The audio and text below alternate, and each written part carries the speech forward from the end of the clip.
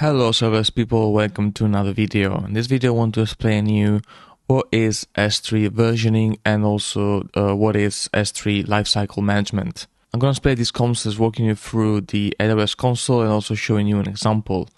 Let's get started with creating a bucket first of all. I'm going to call the bucket Enrico versioning test 1.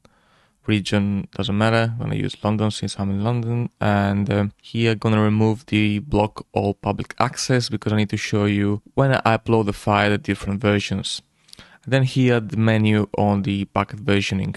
So bucket versioning means that S3 is gonna keep multiple variation of an object in the same bucket. Here it's saying you can use versioning to preserve, retrieve, and store every version of every object stored in your Amazon S3 bucket. So yeah, it's very useful if you want to, have different version of the object, use it as a backup service and any other use case you may think of. So we just need to enable bucket versioning here, click enable. We don't need the encryption for the example. If we go on advanced settings, we don't need any of this. So I'm gonna move forward and create the bucket. And the bucket is being created. As you can see, it's empty, but we see here a little switch where it's saying show versions. So if we click the switch, it's going to show us all the version of an object. Of course, now we have 0 objects. So let me upload the first object. It's here. So it's really an easy index file with a simple website with like, this is website 1 text. So in order to see this file, we need to first of all enable public access, because now of course it's saying access denied. And to enable public access, now S3 is making it very difficult. So you don't only need to disable this block, but you also need to write a bucket policy. So we need to go here bucket policy, edit. We go on effect allow. Action is gonna be S3. Sorry, it's gonna be S3 get object and also S3 get object version. And the reserves is gonna be the arm of my S3 bucket, which is here, very useful. Copy it and I add it here. So I'm allowing the get object and get object action for all the objects inside this bucket. One last thing, in order to enable the action on all the objects, we need to add this /* after the S3 bucket arm. So let's move forward and save the changes. And now if there is unknown error, let's see where it is. Missing required principal cannot be empty. And this one is, we can just add like star and it should work. Okay, now it worked. Now, our object should be, as you can see here, there is a red warning, publicly accessible. So if I navigate to the index file, copy the URL, I should be able to see website 1. And there you go, this is website 1. So now what happens if I upload a file with the same name?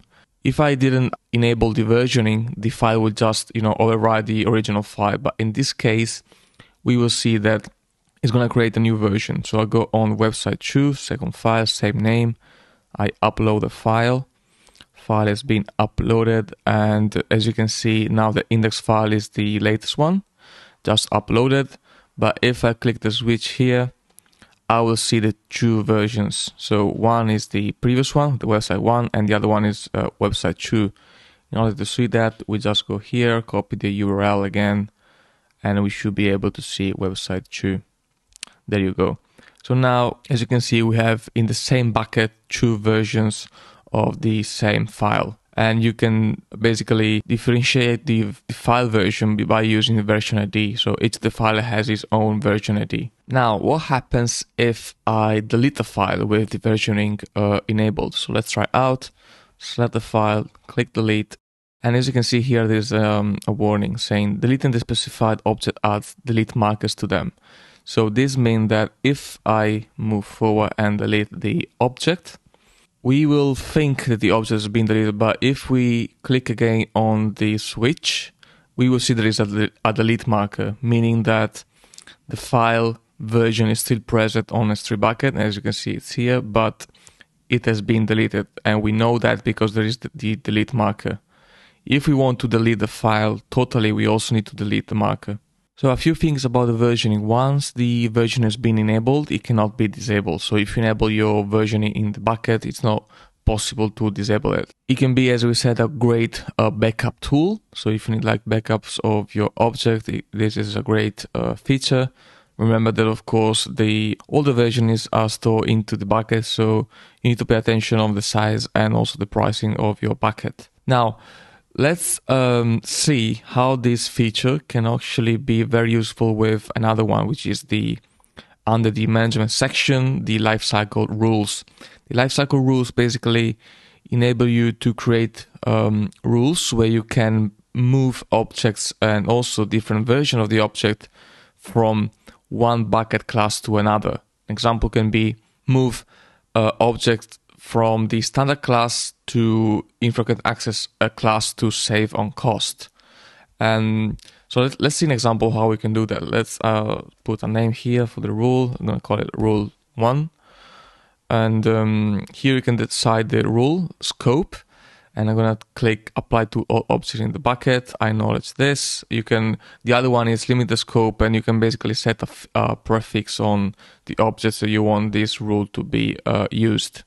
It can be useful if you have, different folders in your bucket. But in this case, for the sake of the example, I'm going to just use this one. I acknowledge that. And here we have the rules actions. So here is saying move current version of object between storage classes, move not current version, so the oldest version of objects between storage classes, and then you have different, checks that depending on the use case you can enable. In this case, I'm going to just enable the first one, actually I'm going to also do this one to show you different use case. So here is saying transition current versions of object between storage classes. This means that I can decide to move my objects from, the standard class, which is the class of the current bucket, to a different one. Let's say I want to move this one to one zone, infrequent access, because I don't care about, having more than one availability zone. I want to move it here because it's cheaper than the infrequent access class.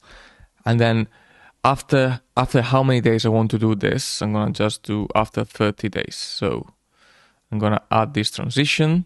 And then for non-current versions, so previous versions of the object, I want to move it to even more cheaper class, which can be Glacier, let's say, flexible retrieval. And I want to do it after 7 days. And here saying number of version, just leave it default, so all of them. Object, here is like telling you that, in order to retrieve objects from the Glacier, you need to pay retrieve fee, which is fine.